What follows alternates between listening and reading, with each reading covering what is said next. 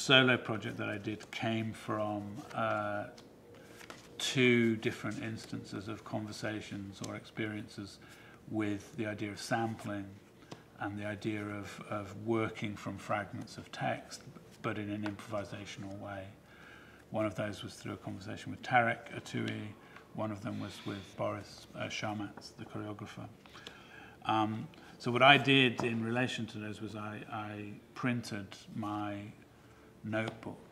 It's about 15 years worth of writing, basically everything I've ever collected, written down, notes or fragments towards things, bits of movies that I might have seen, bits of dialogue, bits of conversation, invented things, ideas. And what I do in the performances, I kind of try to jump between them and compose something, and I use a lot of repetition. So in a strange way, you know, although it's a solo performance, and it's just with these cards and with language, it's also a kind of miniature of the compositional process that goes on in many of the shows, because you're always dealing with this idea of material that can be put into different sequences.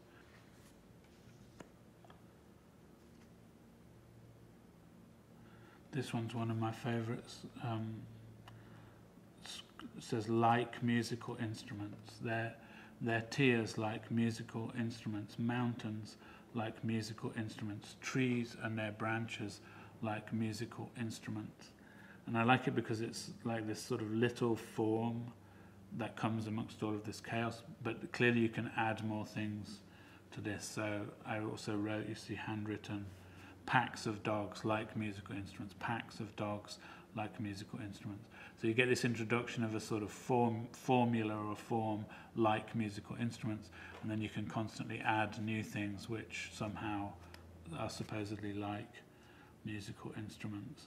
So it kind of, I suppose it shows you that there's just a sort of generative force in the formula of the language, that once you have this end to the sentence, you can fill in numerous beginnings that would shift it radically. You know, to say that trees and their branches are like musical instruments is, you know, it's kind of obvious in a way. It's the sound of the wind in the trees, isn't it?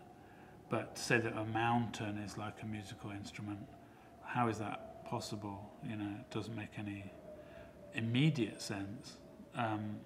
Or tears like musical instruments, or crying you could think of as a musical instrument, but tears resists that a bit because it's only a physical thing. What's the sound of a tear? Packs of dogs, much more obvious. So I like that it throws up this formula that then it immediately then generates many more kind of questions. The other shift that I like a lot in here is the shift between sort of sense, if you like, and nonsense. That sometimes things go in this really fast, so that they become pure texture and pure rhythm,